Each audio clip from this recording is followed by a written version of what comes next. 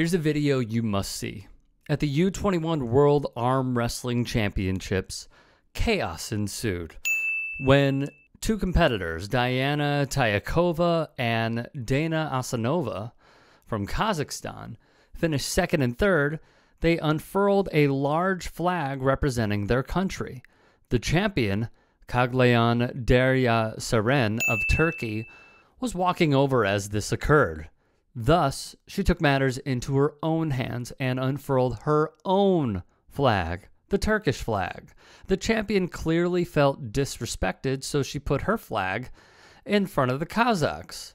As officials came into frame, getting ready to award the medals, Asanova and Tyakova are seen chatting behind Kaglayan's back, and they call an audible. They opt to raise the Kazakhstan flag behind rather than in front for all to see, which made for comedic scenes. News Unrolled wrote, the incident occurred in Antalya in Turkey on Monday. The representatives of Kazakhstan, who took the second and third places, unfurled the flag on a pedestal. The Turkish woman who won the competition took the top step of the podium and unfurled the national flag over the Kazakh flag. After that, the girls started to fight for their country's flag to be in the foreground. As a result, the athletes came to a compromise. The athletes from Kazakhstan raised the flag behind the Turkish woman, and the winner held the flag in front of her. I must say, we don't know if this was a compromise. By the time certificates were handed out, Tyakova and Asanova had resolved the row by simply holding the flag in the air behind their Turkish rival.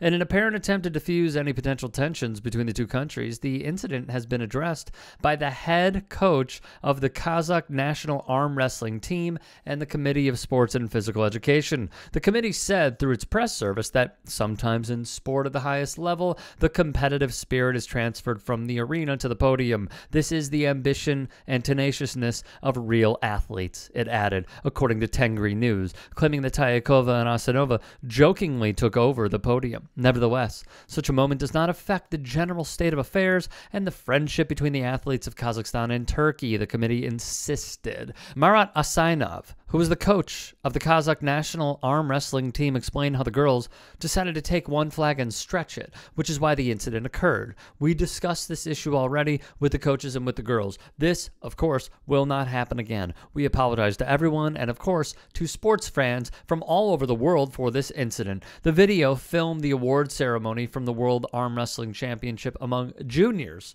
which is the weight category up to 50 kilograms. Asainov revealed that there will also be a meeting held without fail at the end of the competition to explain to everyone once more that this should not happen again.